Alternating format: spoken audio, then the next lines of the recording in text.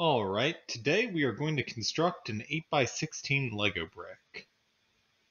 Once again, a list of instructions and dimensions will be provided to you upon the completion of this video. So in order to get started, we must go to File, New, type in our initials, underscore 8x16, underscore Lego, underscore, and I'm just going to type in demo for my own memory, but you guys don't need to. Okay. Go to Extrude and click the Z and X plane. And go to Rectangle. And obviously create a rectangle. And the length of an 8x16 plate is going to be 5.0. And the width is going to be 2.5.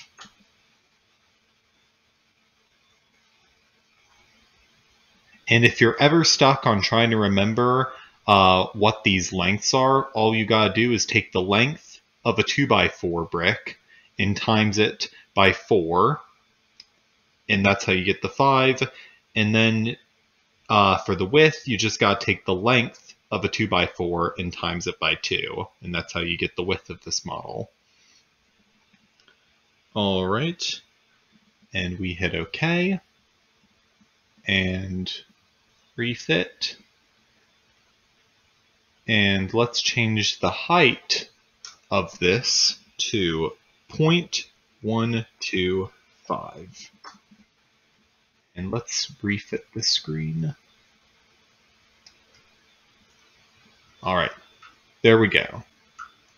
So this is our 8x16 platform. Now we go to Extrude, click on this top plane here, and go to Circular, and we're going to create our studs. So a stud is 0.190,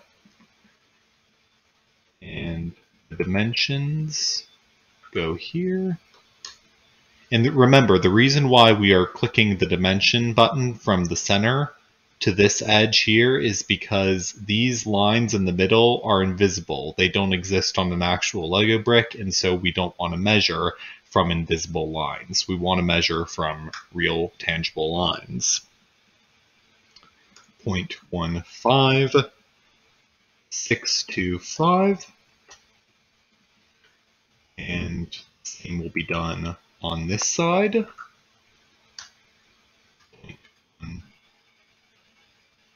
0.15625. Alrighty.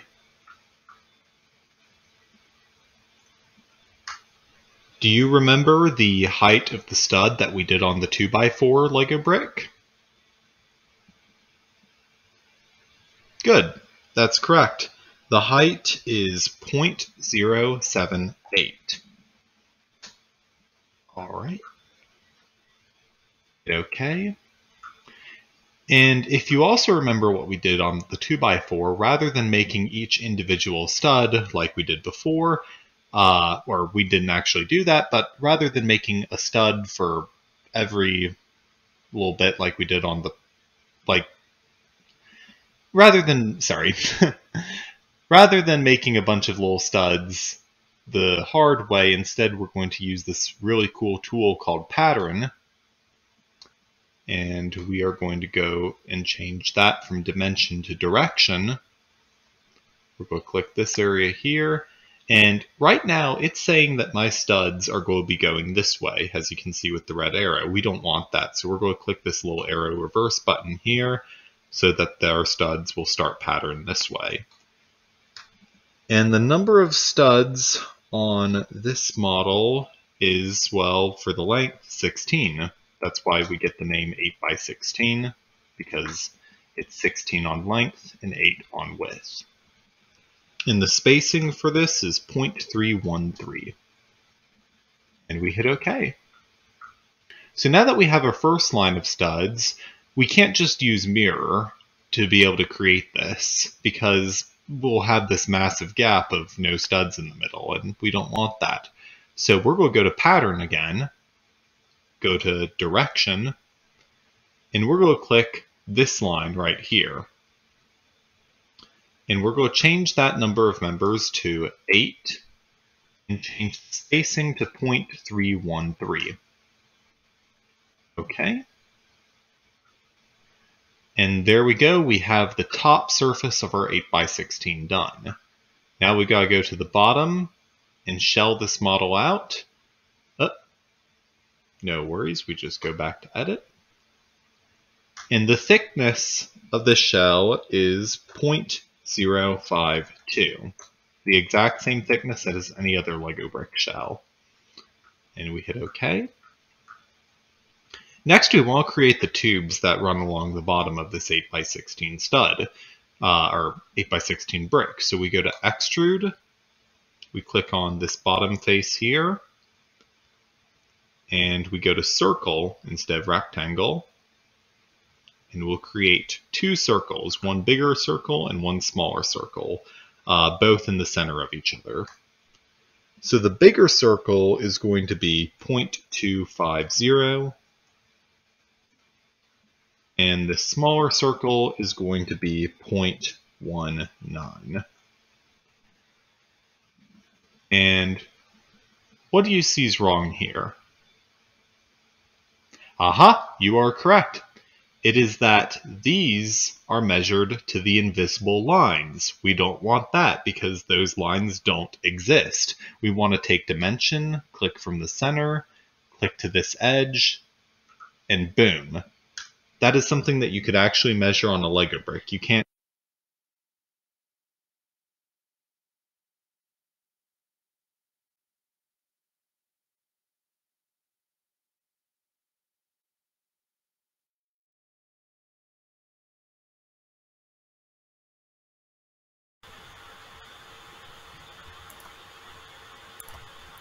Alrighty, sorry about that. Evidently, what happened was that my primary microphone was, it ran out of power, so we're back now. We go to Dimension, but first let us correct this. So the distance from the center of the tube to the edge of this line up here is going to be 0.313. And remember, we gotta change this dimension right here to over here. And let's change that to 0.313. And we can hit OK. Rather than trying to fiddle with the height, we're going to just go to this button up here, the depth, go to reference, and just click this edge right here, and hit OK. Now let us pattern this, change that from dimension to direction, click this edge up here, change the number of members to 15, change the spacing to 0.313, and hit OK. Now we're going to go to pattern again, change this from dimension to direction, and click this line right up here. Change the number of members to 7 for the width. Flip that around, change it to 0.313, and hit OK. Alrighty, and that should complete the 8x16 plate. Sorry about the technical difficulties, guys, but I hope that this video was helpful. And make sure to save, and I'll catch you all in the next one.